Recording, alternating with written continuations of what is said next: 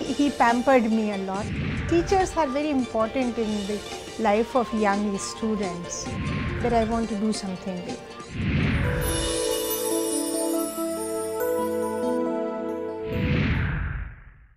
Welcome to Scientifically Yours. Let me begin by telling you a story. There was a girl, a small girl, chirpy, bubbly, very active. She was ambitious. She asked questions after questions after questions. She wanted to dream of a world which was better than hers. India had been, for a very long time, country under subjugation. Now India was free. And in this free India, this girl kept on seeing dreams of improving the lives of thousands and millions of people. She wanted to contribute. Dr. Manju Sharma, was I telling your story? Did you see yourself in this story? To some extent, yes. How did you dream as a child, and what did you dream as a child?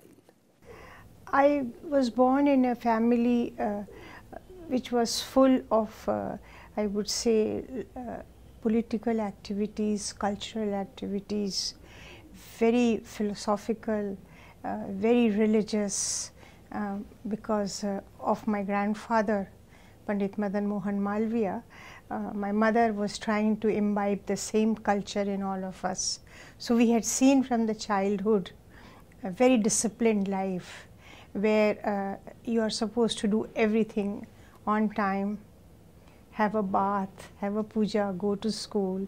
But you always question puja, yes. bath, traditions, yes. everything yes. you question. Yes, but I was very obedient to my mother, and my brother, who was really my, you can say, godfather, who my guide, my teacher, who gave me the basic education, he pampered me a lot.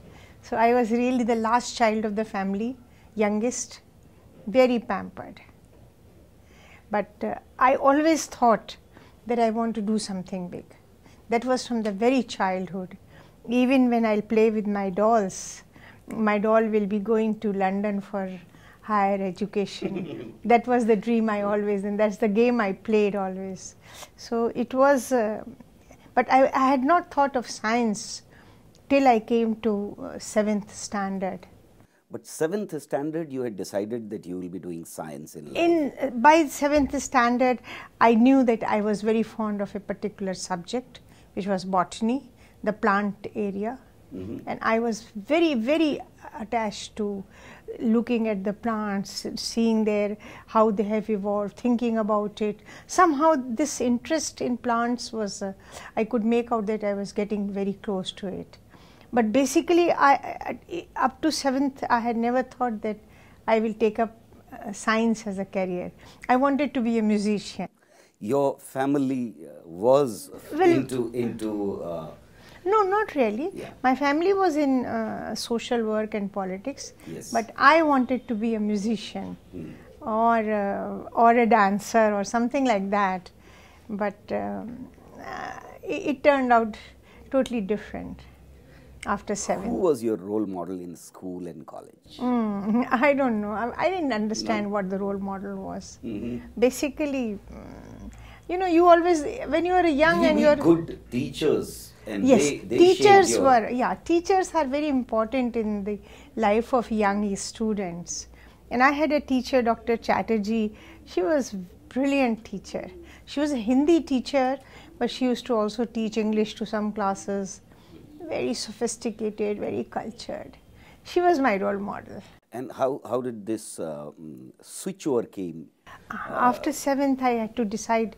No, but what triggered this switchover? As I told you, from dance and music to suddenly. Okay, that's a little awkward question, because my mother had made it very clear to me that if you take up music or dance as a career, we won't like you to go on a stage and dance and sing, and we have a different Old values. values. So we would like you to become an educationist, someone who's higher education. That so I knew that if I take up music as a career, it can remain as my hobby, but not a career. And when you entered at college level and then university level, did you look back and thought that maybe you wanted to become something else rather than what? No. My objectives were very clear, and I was working towards that. When I completed my 12th, I knew that. As my story said, that you were a very strong-headed Yes. girl. I had made up my mind that I want to become a pure scientist. I want to do my PhD. By 12th standard, I knew that I want to go. So there was after 12th. What was your PhD topic? My PhD topic was on sclerites. It's an organ in plant, which gives a new characteristic to the leaves, stems, to the roots and bark. So I took up this origin of sclerites, their development, and how they shape the typical character of a plant. Use it afterwards? Well, yes. In United States, when I was doing my postdoc with a very eminent scientist, Professor A.C. Leopold. He was a plant physiologist, and we did some experiments on the latissiferous plants and induced ethylene, how to increase the latex production. And that paper became so important, and immediately the Malaysian people called us and took the technology which I had developed. I was working and to increase the yield of rubber from the plant. Lovely. We will discuss, and I will ask you a question. How did you go to United States of America? But before that, I need to take a break. Don't go anywhere. We are coming back.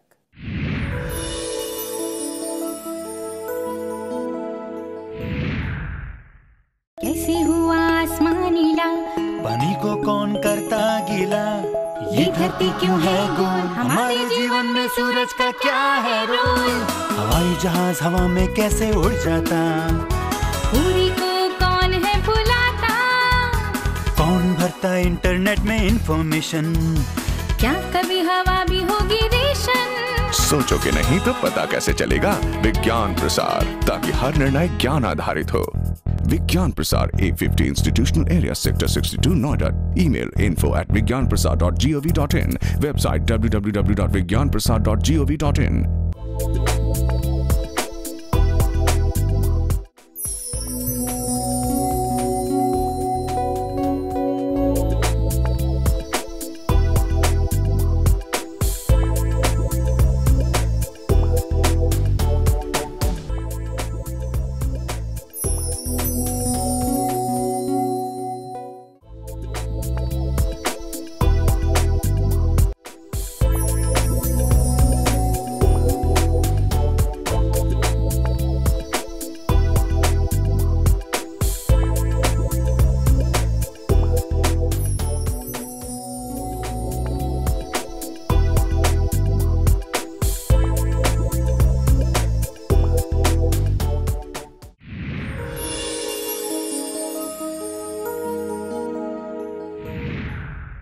Welcome back to Scientifically Yours.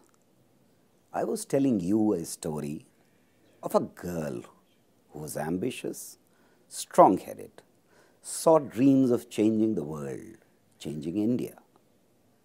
When she played as a little girl with dolls, her dolls always went to United States of America for higher education. Dr. Manju Sharma, this is your story.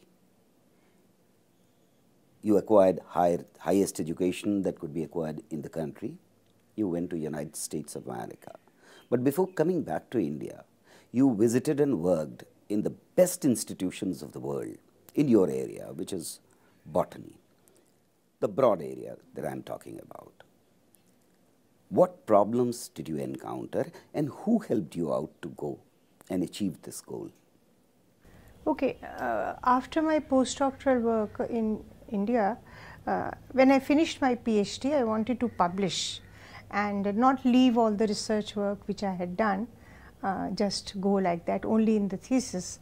So I got the CSIR, Council of Scientific and Industrial Research, the senior fellowship, published a number of papers along with my professor, who was my guide, Professor A.R. Rao, a very eminent paleobotanist.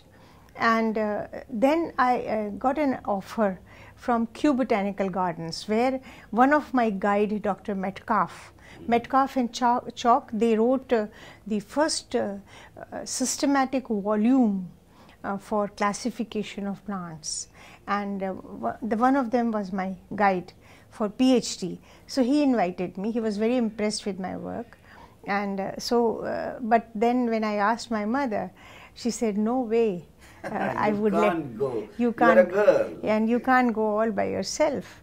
And well, I was not that old. Also, I was just about 22 years, and I had finished my PhD very early. So I said, "Then how will I go?" She said, "Well, if you get married, I'll send you." Okay, then anyway, I said I'll continue my work here, and she allowed me to do my postdoc work. I published, and then I was also taking classes there for MSc, for the practicals. But soon I got married, and my husband was in United States, and he was. Oh, lucky you. Yes, it was a very, very real good And luck. you wanted I must to go say. to United I wanted to States. go to United States. So he came back. He came to India. We got married. Straight we went. First, I visited Kew Botanical Gardens when I was in London, and met my favorite scientist, Dr. Metcalf, and had a long chat. Saw the herbarium and everything I wanted to say. Took down lots of notes for my future work, and then I went to US. And within 1 week, I went to the department. Purdue University is one of the best universities in the world. You know, Professor C.N.R. Rao, Right. our Bharat Ratna, also was in Purdue University. Right. So it's a very famous university. So I went there and went and met the professor, showed my CV, and next week I had the appointments. So immediately I joined the university as a senior postdoc, and I continued my research. But soon I shifted to Professor A.C. Leopold, who also got interested in my work and on the latex.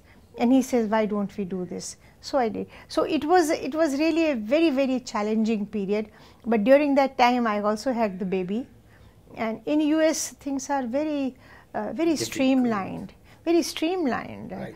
My husband was very, very You supportive. were a very bright scientist. But when you came back to India, were you received as a bright scientist, or there are bad patches in life? I got selected as a pool officer, so came for the interviews to UPSC. No, the pool officers' interviews were held in London, and the chairman UPSC himself used to go and conduct. I still remember Dr. Damle, who was the chairman UPSC, who came to London to conduct our interviews. So both myself and my husband, we got selected as pool officers. We came back to India. Pool officers in India. India. And you came back. to India. And then I went to FRI, Dehradun, because my in-laws were living in Dehradun. And since after marriage, immediately I had left the country. They were very keen to keep me there for some time. And also with the little baby, it was easier because at home everybody was there. I have to share with you my secret of success, which is the total support I got from my in-laws. They were very fond of me, very supportive. They were very happy, and in fact, to some extent, very proud of my work. And I continued to work in the Forest Research Institute as a pool officer, published paper. But in the meantime, my husband got an appointment in Delhi, so we had to move here. When I came to Delhi, the problem was I faced, and that started, with the Delhi University, which the department was not very supportive. Not very supportive. They were supportive, but it was just a pressure from one he wanted, and then pressure from the other. So I got very Everybody disturbed. wanted you to work with them. Well, they thought that I was a very good worker, and I can pick up new things very fast. When did you started dreaming of biotechnology? No, And then a yes, department of I'll tell biotechnology? you what. When I finished this, I joined the government of India DST. then I was always discussing with my secretary. I was given a very good charge of almost an independent charge and reporting directly to the secretary. So I told him that CSIR has several molecular biology and biology laboratories, but focused biotechnology effort is needed, and we should call, yes, and we should call emerging area, and we should call a meeting, a brainstorming session in DST where this must be discussed. It was done, threadbare discussion, and that gave birth to the area of biotechnology by setting up a National Biotechnology Board in 1982. There was a science advisory committee to the cabinet, and I was the secretary of this committee. So I was sort of responsible for drafting out the whole thing, and we set up the National Biotechnology Board as an interagency organization. And in 4 years, the board was doing so well. But I also feel very proud that the initial programs of the board were drafted by me, along with Dr. S. Ramachandran, who was the first secretary of the Department of Biotechnology. I'll have to take a break, but we'll come back to Department of Biotechnology and its history. Don't go back, we are coming back.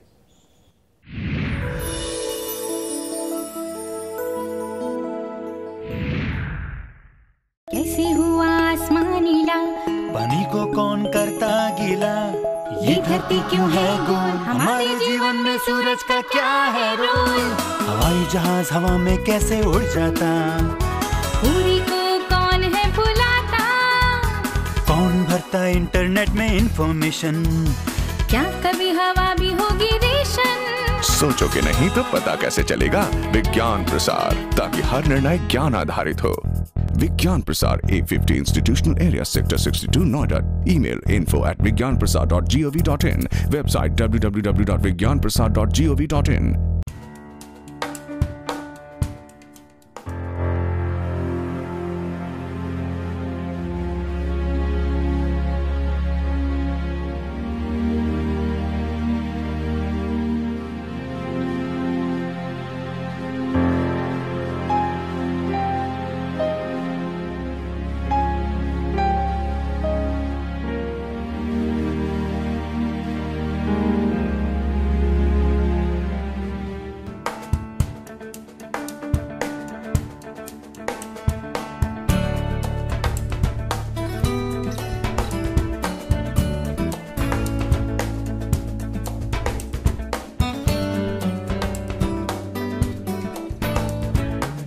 Let scientific temper be the basis for building nation.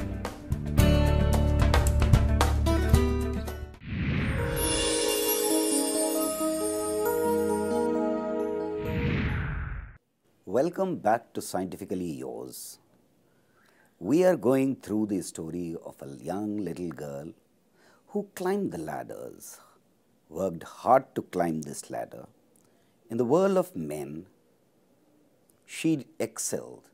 She excelled in every manner, any position, and she has been at that position in the country. Any award? Yes, she has got all the awards that any woman scientist or a man scientist could aspire for. Now here is Dr. Manju Sharma. Dr. Sharma, you have been awarded Padma Shri. Padma Bhushan. You have been awarded Padma Bhushan. You are the first woman scientist who became president of academy, science academy in the country. You have got all the awards that anybody can aspire for. It's been a long journey. How do you look at these awards? Did they encourage you as a scientist? Or you were interested in science and building scientific institutions in the country? You built a large number of scientific institutions. Would you tell us about them? Yes, my interest was when I had joined the government in 1974, that I want to use my scientific knowledge and my dedication to do high quality science in the country and make use of this experience to convert not to convert actually, but to build a very strong base for biology and biotechnology. I was really very keen, and I thought that my view, I mean, I thought very seriously that India really wanted, if we have to cater to the large population, to the food problem, agriculture, health related issues, environment, we must have a very strong biology and biotechnology base. And that sort of enthused me, and I really worked very hard. From the time I got an opportunity till I became secretary, and then and all these awards and distinctions, well, one is always very happy when you get, but they always motivated me to do more. And I thought that my country is giving so much recognition, so it's my duty that I must do something for the country. All the time this feeling, and as a result, when I was building up these new institutions or creating new infrastructure in the country, I felt very happy. Today when I look at, when I look back and I think of all the new things which have been done, and we are reaping the harvest today. You know, you go to any academy, you see very brilliant biologists coming up. In fact, one thing which I tell you, you'll be really amazed, so many universities in the country, the vice chancellor, they are biologists. You wanted to build the base. You wanted to help others, especially women who thought that they should be the scientists of the country. But you also worked with prime ministers of the country and many prime ministers of the country, right from Indira Gandhi to Rajiv Gandhi. What was the support that you got from them? Was there a synergy between political ambitions of the country and scientific ambitions of the country? One positive thing has been always that we have had the political support at the highest level for science and technology. It started with Panditji when he said that it is science alone that can solve the problems of hunger and poverty. He built up the whole CSIR structure. He built up the basic infrastructure for science and technology. You're talking about Panditji. Then we had Mrs. Gandhi. I had the opportunity to work with her. In fact, she was the one who gave a major boost to the women scientist program of that country. She ordered that we should set up women hostels, this creches for women, working women, so many facilities she gave. And she also approved that the women scientists who joined the government, they should get government housing. First scheme which was approved by her during the 6th five-year plan period was the application of science and technology for women. All the departments, science, CSI, DST, DBT later on, have been implementing it. So then Rajiv ji was still more stronger supporter of modern science and biotechnology in particular. He gave a big boost. I must talk about Atalji also. He was the one who took biotechnology not only within the country, outside, SAARC countries, European countries. We went and set up an Indo-Syrian Center for Biotechnology in Syria, which was inaugurated by the President of Syria and our Prime Minister. What I would like to ask you in the end is that what is your message to the country? What is your message to the younger generation and specifically women who are working in the area of science? Do we have a bright future or there is a problem that we need to overcome? The women, the young girls of this country are very bright.